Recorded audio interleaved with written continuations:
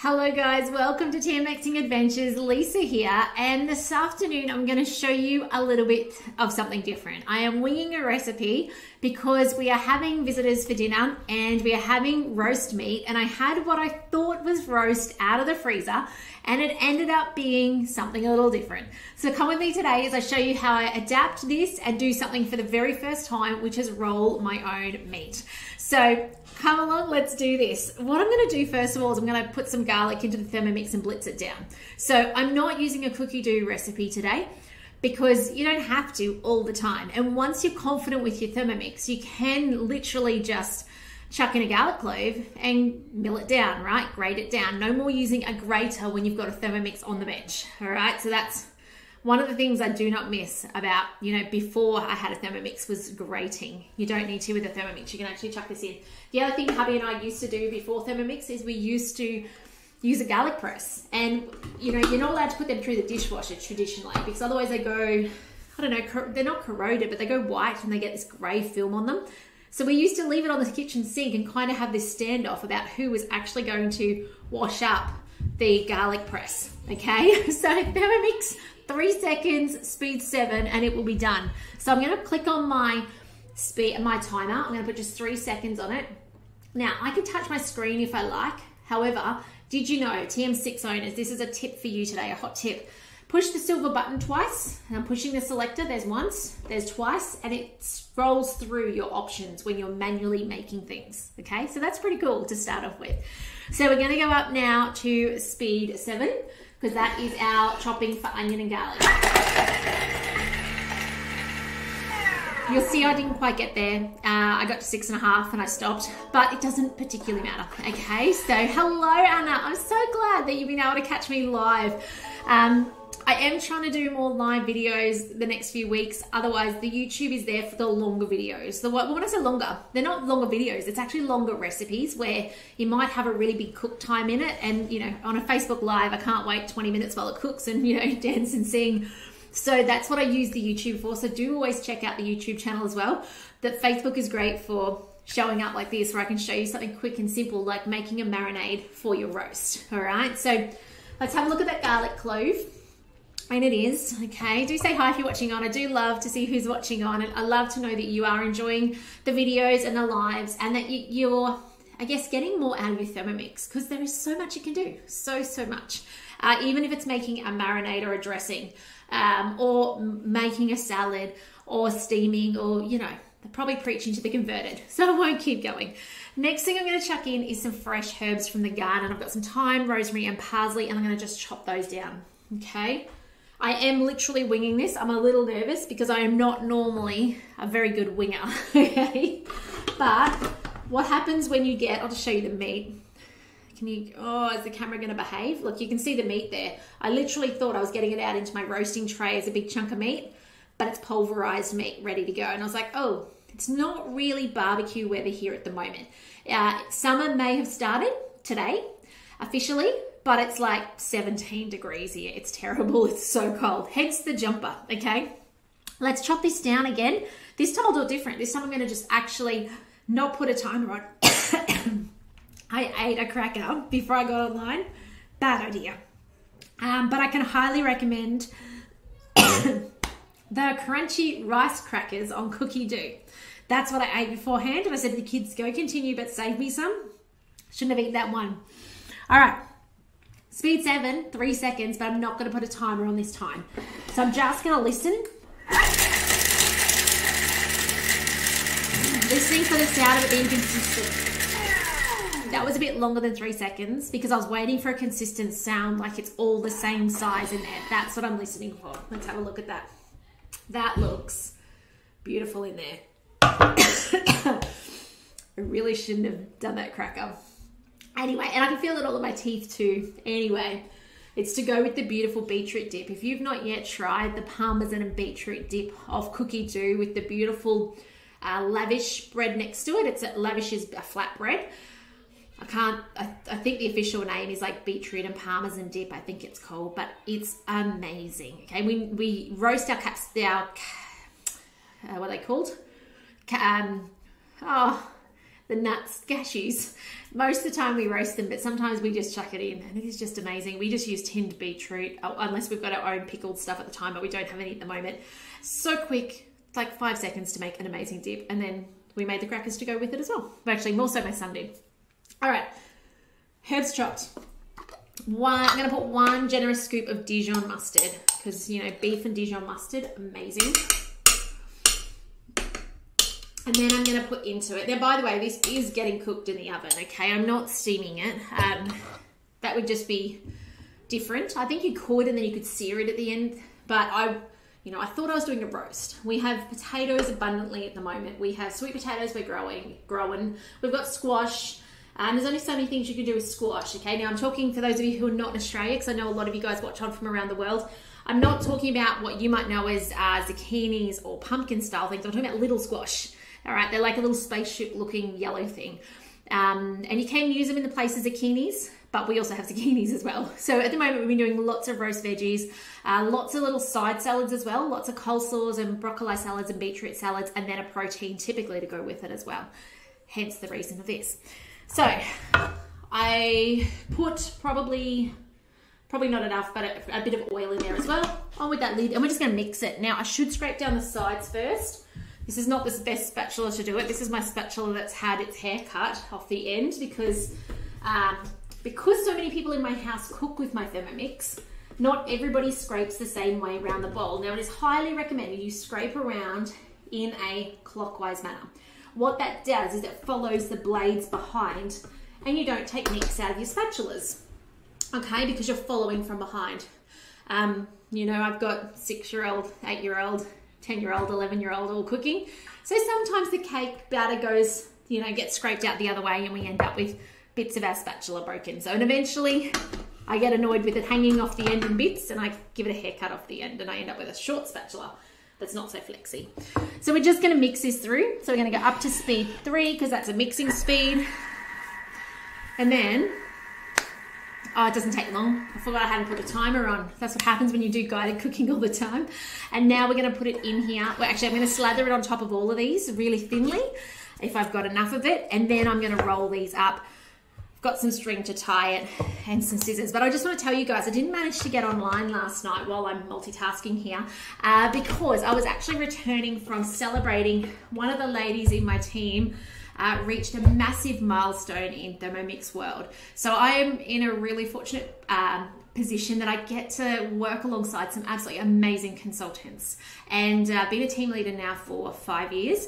This amazing consultant has been in our business for 13 years and sold over now 1,000 Thermomixes. So we were celebrating her 1,000th plus sales yesterday. And just amazing. And you know what? It just made me grateful and thankful for this business and the freedom it brings people. But it also, I guess, made me want to put more of a spotlight on the amazing consultants that are out there. All right. So, you know, yes, I'm a consultant. Yes, I'm a team leader. And I'm so grateful for those of you who have partnered with me and supported me. And, you know, you pick me on the mix shop and you refer your friends. And thank you so much. And, you know, those of you out there, I know there's some of you guys as well who watch on and you support other consultants. And we are so, so, so grateful for that support because we literally wouldn't exist if it wasn't for your support. Many of you know these days, anyone can jump onto the Thermomix in Australia website, buy a Thermomix and not pick a consultant. Now they get like the Thermomix, they get, if there's a gift, they get that still. They don't get a consultant, and nor does a consultant get paid the same. So a small business doesn't get an income. A mum on maternity leave doesn't get, you know, money for Christmas presents and things like that. And that's the difference you guys and your support make to consultants all over Australia. Now, I can't speak, those of you who are overseas, I can't speak for other businesses elsewhere. But in Australia, we are so, so, so, so grateful for those of you who have reached out, who have supported us, who let your friends and family know not to go elsewhere.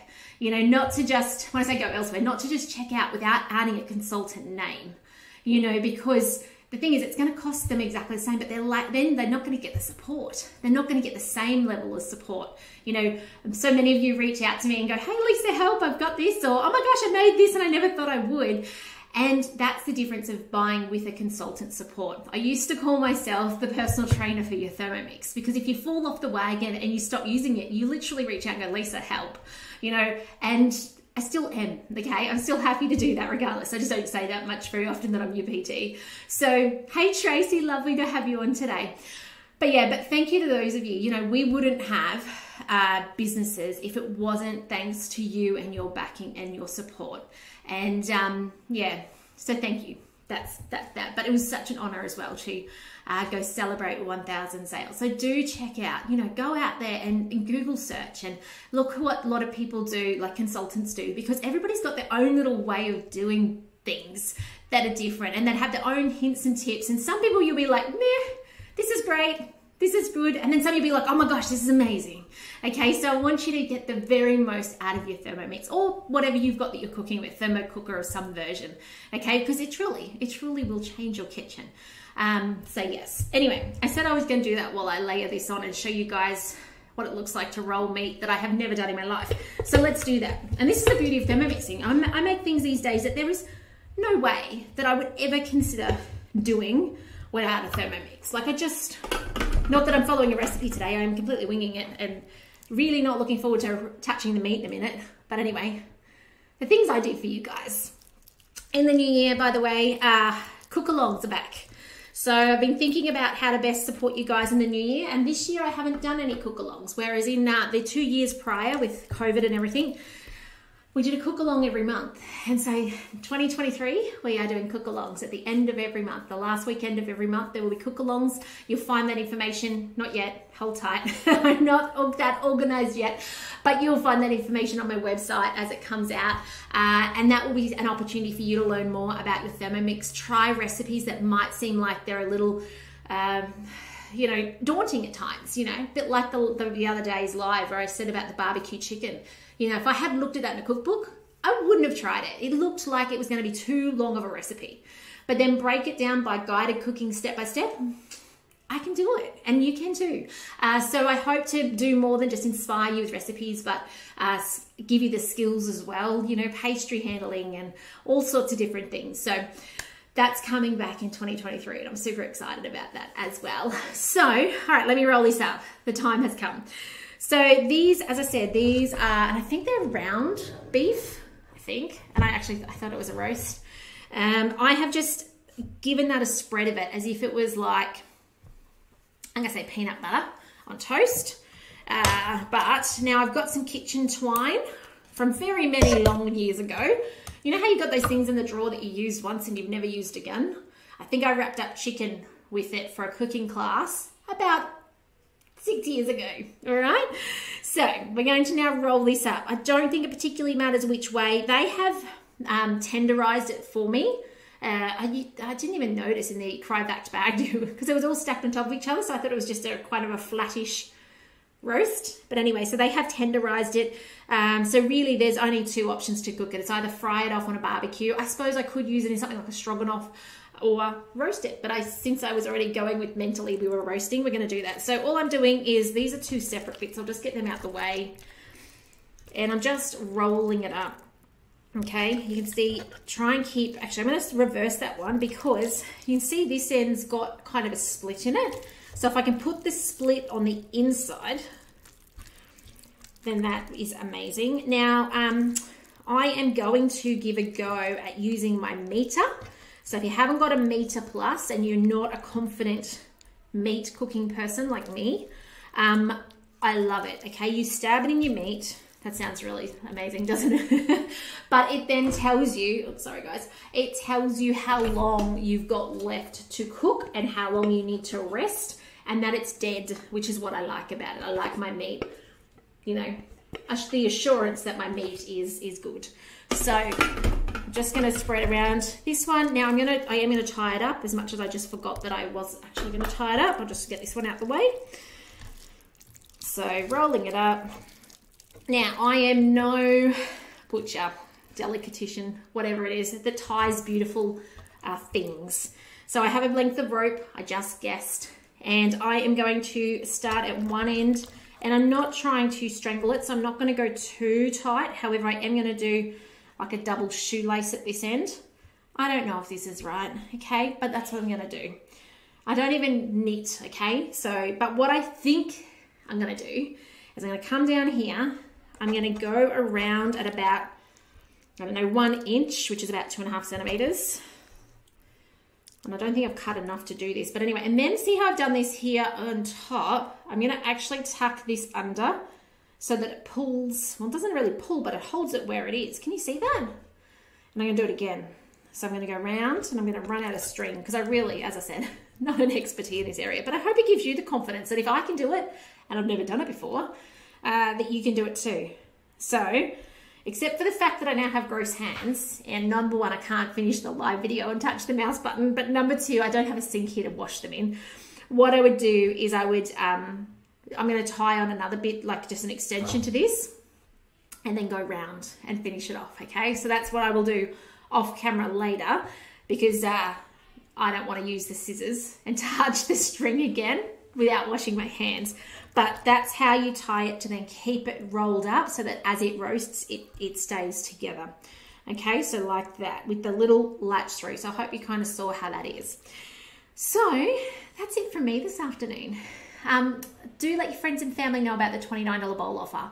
It is only on for a little bit longer, all right? So please make sure if they've ever showed an interest, or maybe you've fed them your Thermomix food before and they've been like, oh, what's a Thermomix? Then, you know, talk to them about it because it will change their kitchen. It's changed your kitchen. And there's just so much it can do. So if I can help in any way, please do just let me know. You'll see a few things coming out from my website in the coming days and weeks. I've got some Christmas resources to share and just some news to get out, get everything underway for next year. You keep an eye out as well there on my newsletter for registrations for the cook-alongs and the dates. So you can put them in your diary and have them sorted, because I know as well that once January comes, life just gets busy again, doesn't it? So otherwise, thanks for joining me today. Have a fantastic rest of your day. I hope you're staying warm and not wet like we are here. And I'll see you tomorrow for some more cooking from my kitchen. If there's anything I can do, if you've got questions, if there's anything you want me to show you, let me know, because I'm more than happy to jump online and do these lives if there's something particular that you feel you'd like to see more of. But otherwise, guys, take care and I will see you tomorrow. So bye for now. And now I figure out how to touch the mouse. I'm gonna have to disinfect it. See you guys.